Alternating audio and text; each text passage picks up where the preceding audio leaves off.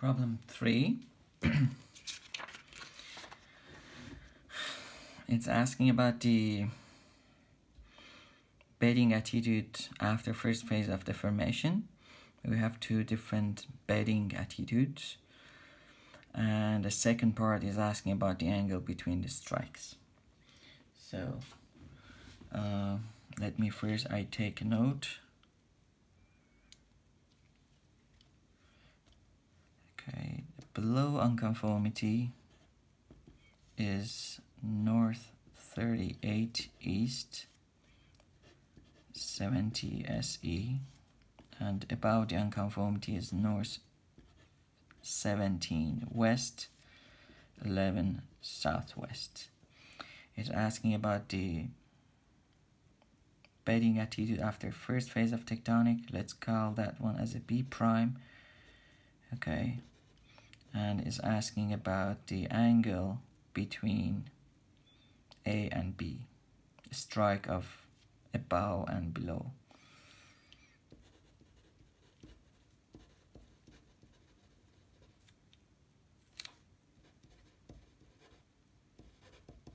Bedding A and B.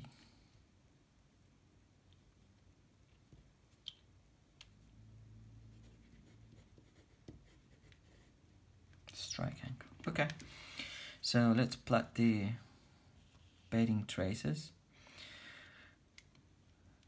Below the unconformity, it's north 38 east, 10, 20, 30, 38, north 38 east, is dipping towards southeast, is dipping that direction. So I rotate my vellum paper to this point, and I will count 70 degrees from southeast. This is southeast, 70 degrees along the west-east line. 10, 20, 30, 40, 50, 60, 70.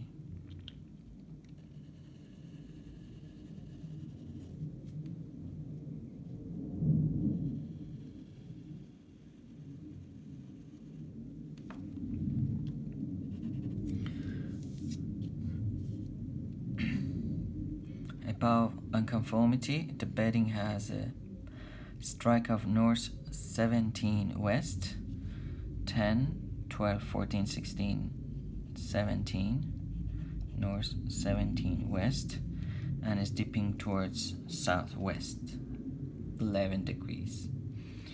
Okay, I rotate this one to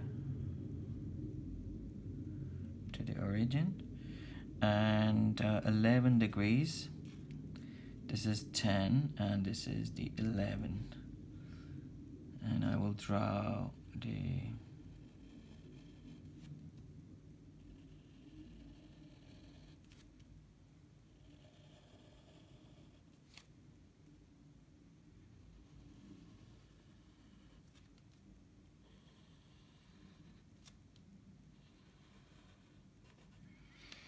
okay, this is A. Here I can also mention this is a B and this is A. Okay. So what we're gonna do to remove the second phase, the effect of the second tectonic phase, we need to find the pole of the beddings and then move the pole of the A to the center and move the pole of the B at the same direction, at the same angle size, and find the new pole. Okay, so you could plot the poles at the same time when you draw the trace, but I'm gonna do it in that way. Okay, the pole of this, okay, 11 degrees from the center, 11 degrees, or you can count 90 degrees off from the trace. I'm gonna go with 11, 11. This is the pole of the A, right? The pole of the A. And the second one,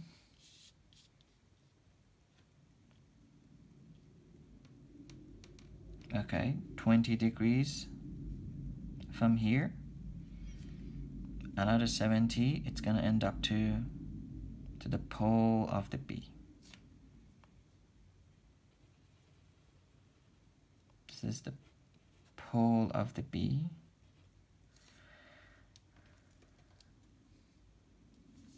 Okay.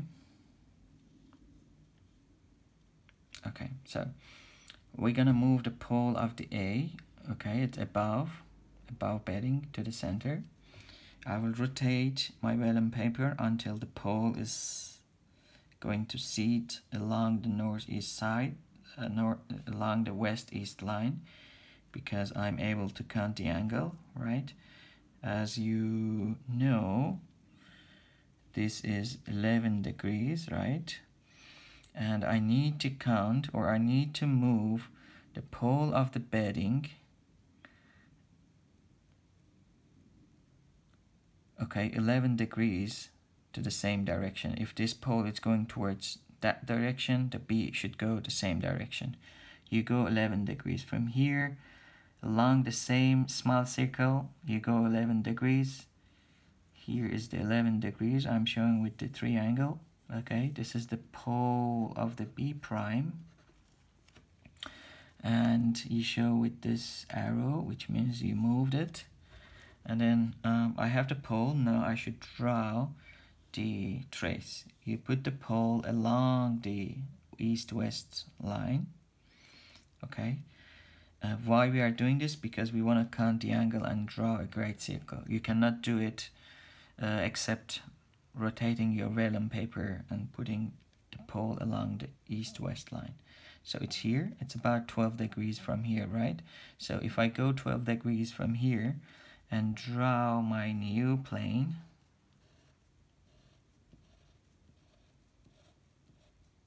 this is gonna be